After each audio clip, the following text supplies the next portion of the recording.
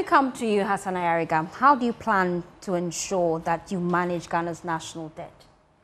First of all, in managing the Ghana national debt, what it means is that we have over 670 billion debt, and we are unable to pay.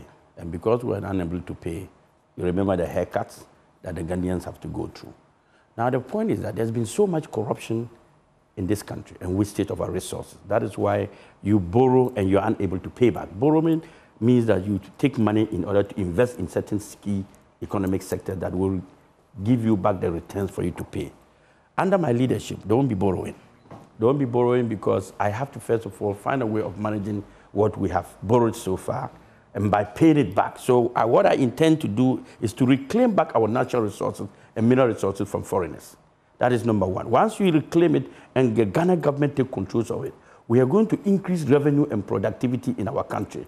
And when we are able to increase too much revenue and productivity in the country, we have enough resources to be able to maintain this country, manage this country well, and start paying our debt stock bit by bit. And don't forget, if President Mahama becomes president, our debt stock will not be cancelled. If Baumia becomes president, our debt stock will not be cancelled. Hassan Ayariga becoming president, I will renegotiate with our debtors to be able to cancel off some of the debts we're having, because this is a new person, new government, new leader that is coming on board who wants to build his country and want to be free of debt.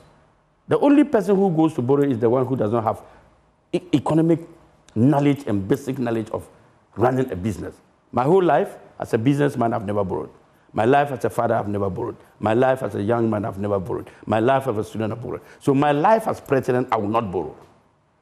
So I will continue to invest in our productivity, in our production, manufacturing, and industrial hub to be able to create more jobs and more opportunities for our young men so that we get enough revenue and taxes from our oil industry, from our marketing, manufacturing industry, from our production industry, from revenue coming from the ports and other things, so that we can sustain our economy and pay back the debt slowly.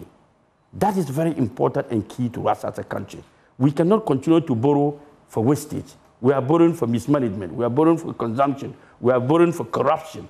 Borrowing is a canker for Ghanaian citizens. As of now, every Ghanaian owns over 100,000 Ghana cedis.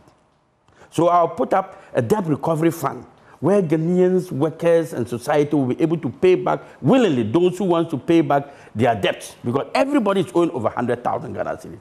So under the APC, we have debt recovery restructuring fund so that we are able to pay our debts.